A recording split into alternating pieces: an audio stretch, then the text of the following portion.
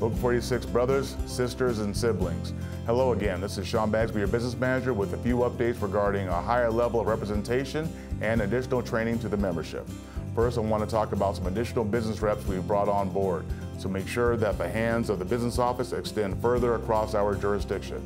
I want to welcome Brother Antonio Tony Butler on board as a PLA CWA specialist. He'll be working alongside Brothers Elwood Evans and Joe Duggar, servicing that assignment.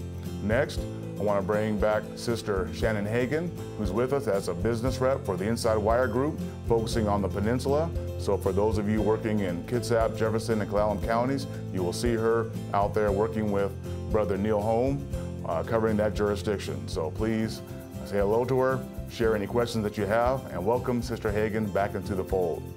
Next, I am extremely proud and excited to announce to all of you the return of Sister Laura Robinson. She's coming on board to help us with our committee training and bringing back our leadership classes.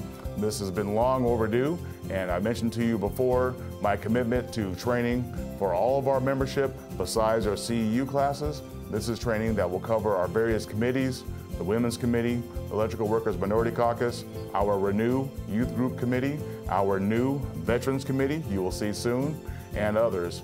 But most importantly, the leadership classes will be available to all of our members to attend, so you can learn more about the inner workings of the business office and expand your skill sets.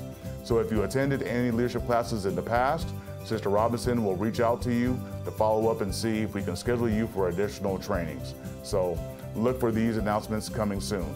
Thank you very much for your time. Stay safe. If you have any questions, reach out to the business office anytime. Remember, we all work for you. So any questions that you have, reach out to us via phone, email, the website, or the mobile app. Thanks again for your time. Take care and stay safe.